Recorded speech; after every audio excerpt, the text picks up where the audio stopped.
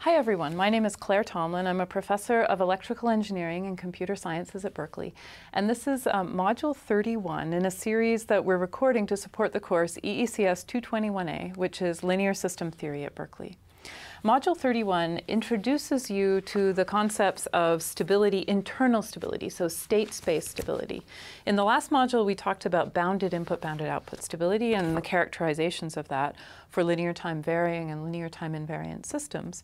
And so in this module, we'd like to now generalize to state space stability. So we use the terminology state space stability interchangeably with internal stability. And I think the idea is that it is in contrast to input-output stability, which is kind of looking at the system from the outside, looking at the inputs that are applied, and then the outputs that are measured. We can try to characterize or assess the stability of the system. Internal stability is to do with the internal states. And as we know, the states are, they could be variables that are hidden from the input and output. So we really go and we look at the modes of the system, meaning the state values and how they change over time to assess whether or not the system is internally stable. When it comes to internal stability, we have different, I would say, grades of stability, different definitions, and each more stringent about how we define stability of the system. So this module is just to introduce these different definitions, these different concepts of stability. Okay, so we'll start with state space stability definitions. And we're going to be dealing, so these definitions are general for systems. However, we will be focusing on linear systems, in general, linear time varying systems. And we're going to ignore the inputs for now. I mean, the input is in general important, but to assess the internal stability of the system, it really focuses on properties of this matrix A of t. Okay, so we know that for this, x of t, the solution can be written in terms of the state transition matrix and the initial state.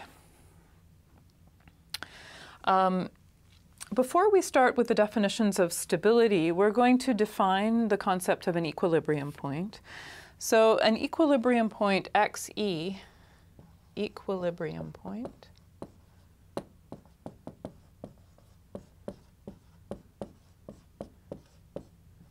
is a state value at which A of t times xe is equal to 0, is equal to the 0 vector. So that means that if you're at a value xe, then x dot is equal to 0, meaning that the system state won't change. So that means that if you're at an equilibrium point, the system will stay at that equilibrium point. And that's really the definition of it's a point of rest or a steady state value of the system.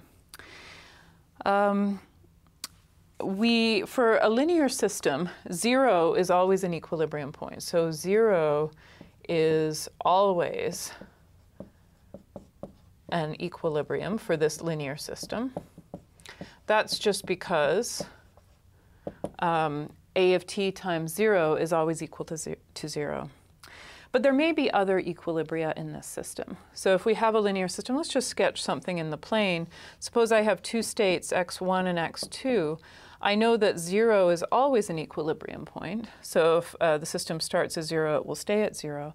Suppose there's another equilibrium point, let's call it xe, which is over here, then from the properties of the linear system, just from the linear algebra, we know that everything between 0, everything on the line which connects 0 and xe is also an equilibrium point, because the equilibrium points have the structure that they're in the null space of the matrix A of t for all t, and that's a subspace. So if these 2 points are in that subspace, then since it's a subspace, everything on that line has to be in an equilibrium point. It has to be in the null space of A of t. Okay, so generally we talk about the equilibrium at zero, and we talk about stability of that equilibrium at zero.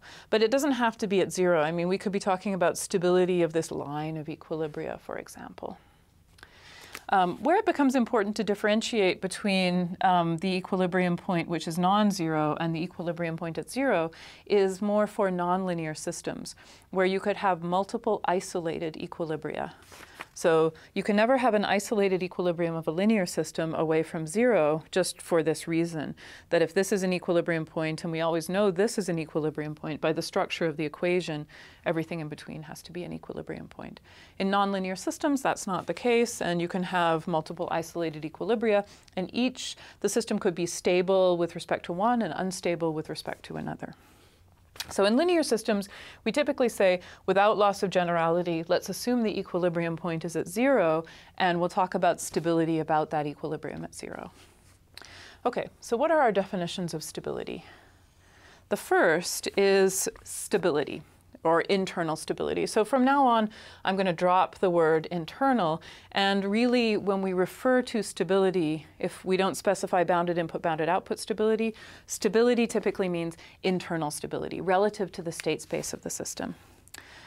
Okay, so the definition is as follows. So definition, xe equals 0 is stable, meaning it's internally stable, if and only if, for all initial conditions x0 in Rn, and for all t0, so initial times, the map which takes t to x of t, which is defined by phi of t, t0, x0, is a bounded map, is bounded for all t greater than or equal to t0.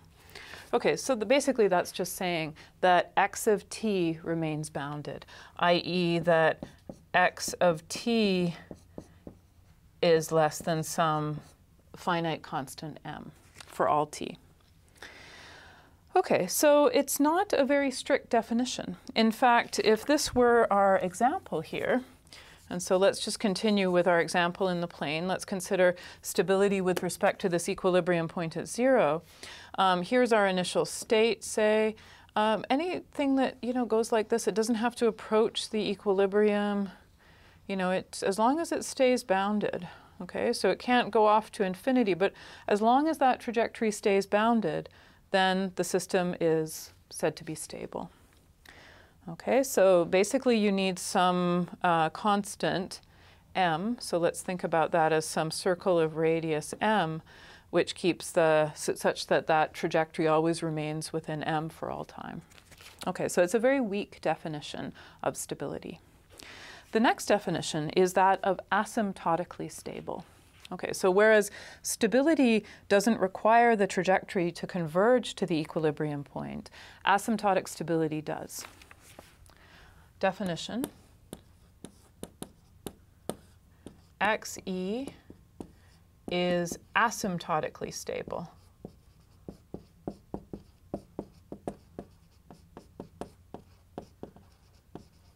So we always talk about stability with respect to an equilibrium point. If and only if, first of all, we have to say that that equilibrium point is stable. So first of all, it has to be stable.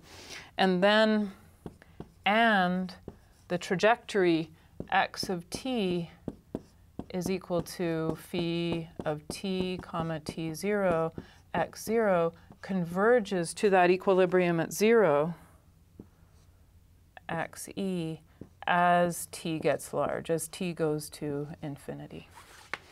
Okay, so the definition of asymptotic stability first requires boundedness of the state trajectory, and then in addition requires that the state trajectory converge to the equilibrium point as t goes to infinity.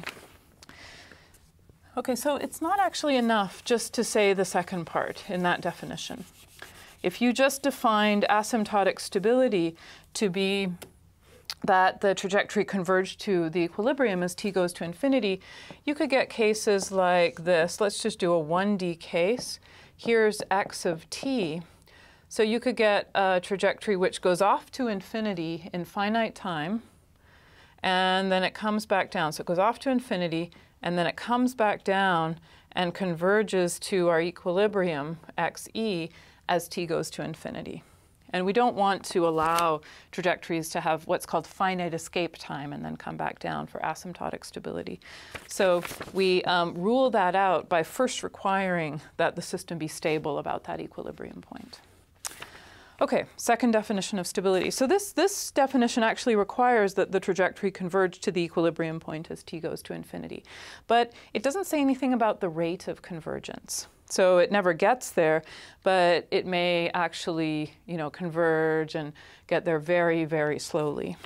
Okay, so our third definition of stability, our third and last definition, relates to the rate of convergence. So the final definition is that of exponential stability. Definition: xe is said to be exponentially stable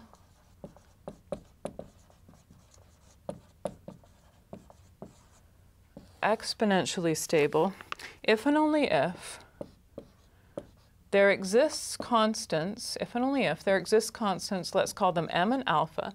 These are positive real constants such that, and here we have the rate of convergence, such that the norm of x of t can be bounded above by a decaying exponential which is parametrized by alpha and m times the norm of the initial state.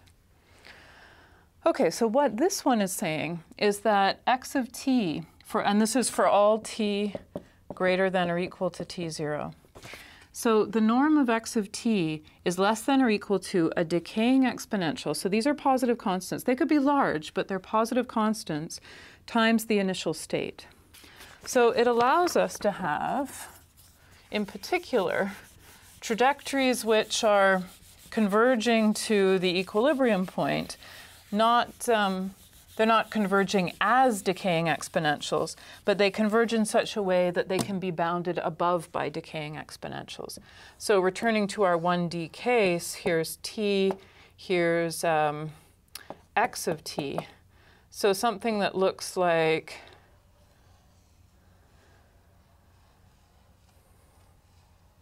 something that's converging to an equilibrium point like that can be bounded above. So if we think about a decaying exponential here, we're allowed to affect both the initial value, so that's multiplied by x0. So here's x0, which is given to us.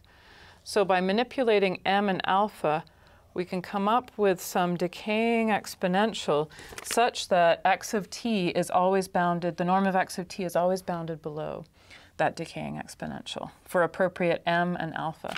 So you can see m will affect the intercept on the y-axis there. Alpha is called the rate of convergence. So it's a bound, in this case it's a bound on the rate of convergence. And you can see that we didn't need to additionally qualify this definition by first requiring x of t to be stable, because this already takes care of the fact that that trajectory is bounded. If it's bounded below a decaying exponential, it's got to be bounded below some constant value. Okay, so we have three definitions of stability. We have systems that are stable, internally stable. So here's the set of stable systems, say. And then a more stringent condition is asymptotically stable. And then a more stringent condition to that is exponentially stable. Okay, so the set of exponentially stable systems is contained within the set of asymptotically stable systems, which is contained within the set of stable systems. For linear time for linear time varying systems, these two sets, the sets of asymptotically stable and exponentially stable systems, are different from each other. But for linear time invariant systems, we can easily show that the set of asymptotically stable systems, so the set of systems L which are asymptotically stable,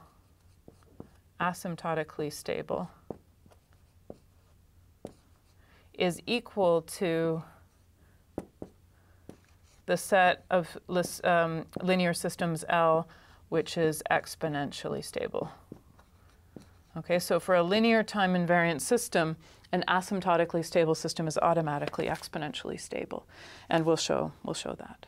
Okay, so in this module, we just wanted to introduce you to the concepts of stability, the definition. So stability, asymptotic stability, and exponential stability, and give you some intuition about what that means in terms of the trajectory decay of those systems.